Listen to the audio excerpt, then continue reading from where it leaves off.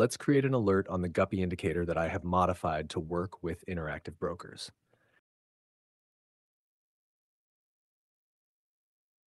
Go to the indicator settings and use the chart ticker and trading class automatically.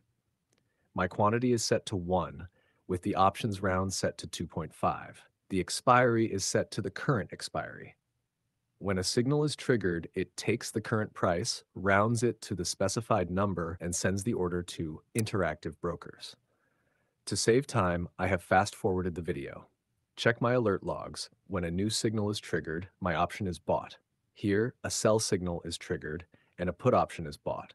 After some time, a buy signal is triggered, the previous put option is closed, and a new call option is bought.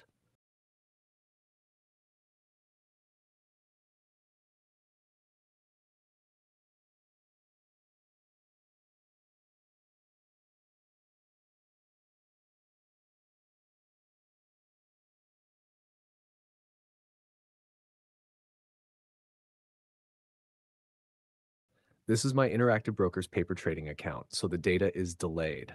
However, as you can see, the order executions are happening properly. After some time, a new signal appears and a new position is created. Again, a new buy signal appears and a call option is bought. The order executions are working with every new signal.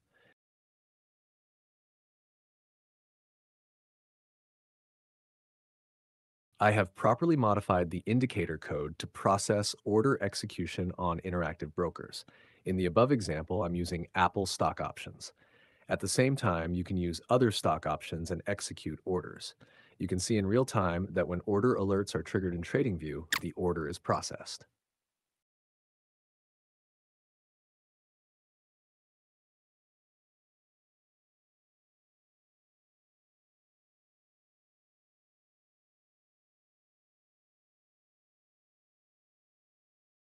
This is my website, and you can contact me directly from there. I can build these systems for you. Thank you.